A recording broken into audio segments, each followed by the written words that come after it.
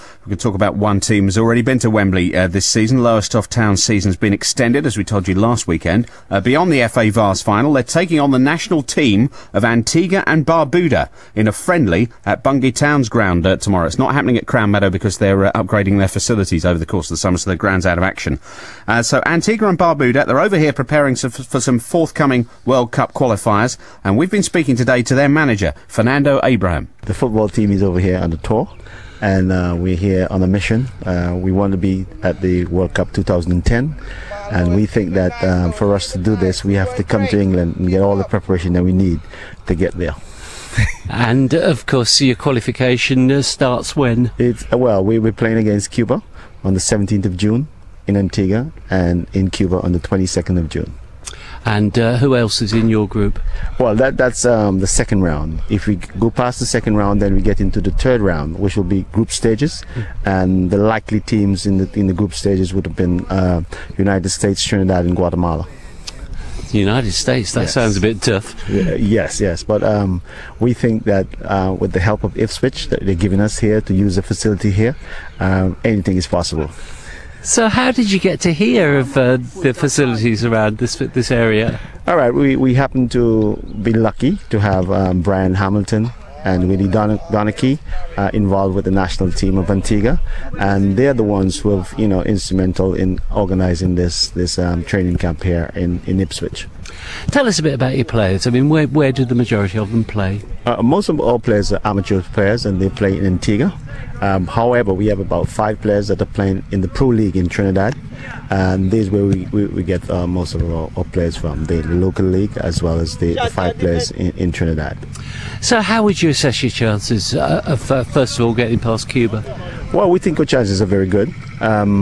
We've been in training for the last 5.5 weeks. We've been working very hard with the help of Willie Donachie and Brian and all local coaches. I see no reason why we can't beat Cuba.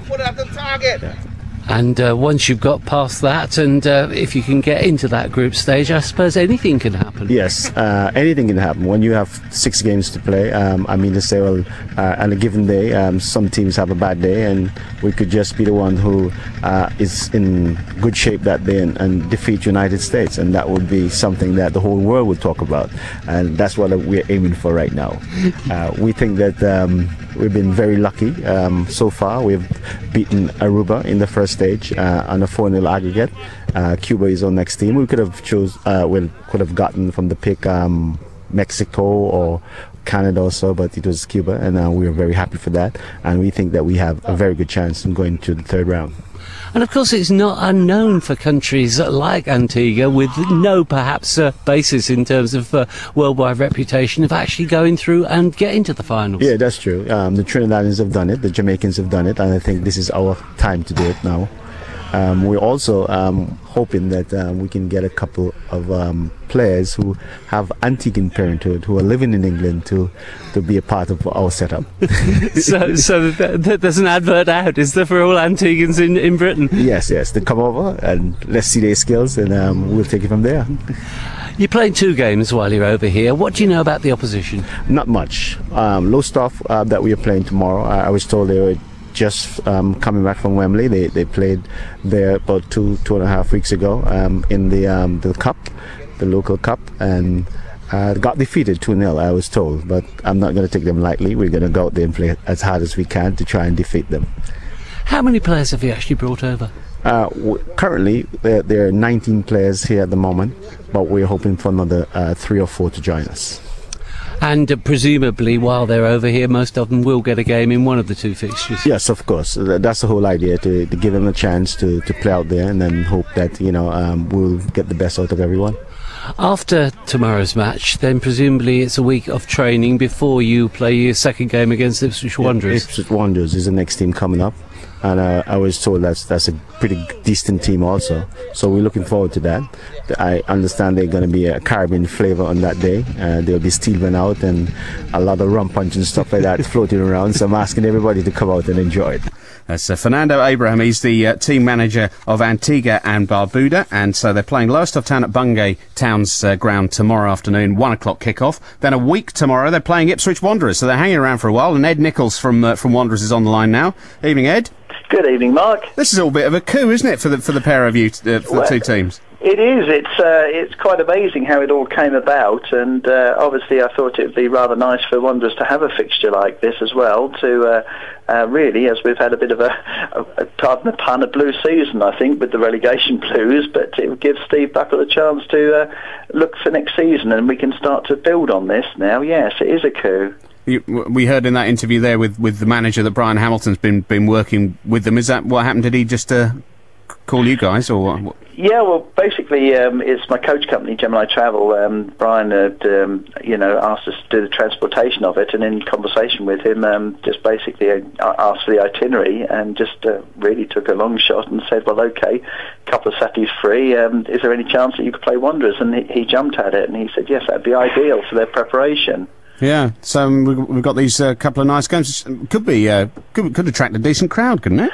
Well, I hope it does. We've got a bit of sponsorship from Team Ipswich, which is Ipswich Borough Council, trying to bid for bits for the Olympics, and we've got a bit of sponsorship there from them. And really what we're trying to do is bring in the Caribbean community as well, because I think it would be really enjoyable, and it'd be lovely to have a fun day there. Although we will take the football seriously, of course, we have arranged for a steel band to be up there. The gates will open at 12 o'clock, and we hope that'll be, football played with a bit of a smile on its face, yes.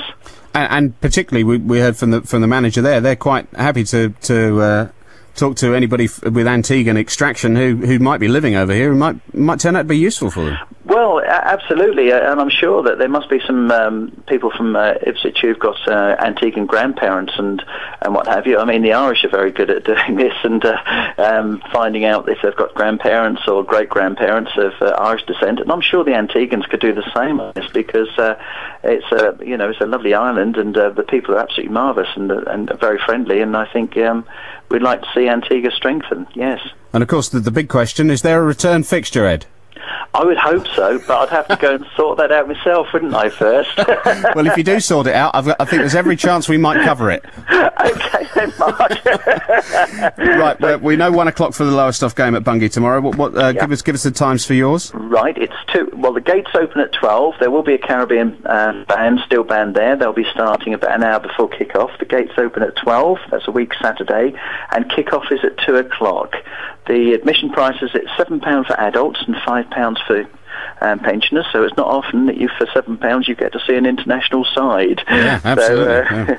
So we're hoping for a very big turnout, and hopefully that Ipswich will support the event well, and certainly we'd love to draw in more of the Caribbean Association and people in town and make them feel really welcome. Yeah. Well, we wish you all the best with it, Ed. Thanks for coming on tonight. Okay, thanks, Mark. That's, thank you. Ed Nichols from Ipswich Wanderers. So Antigua and Barbuda playing them a week tomorrow, and it's Lowestoft Town tomorrow at Bungay Town's ground. Just turn 6:30.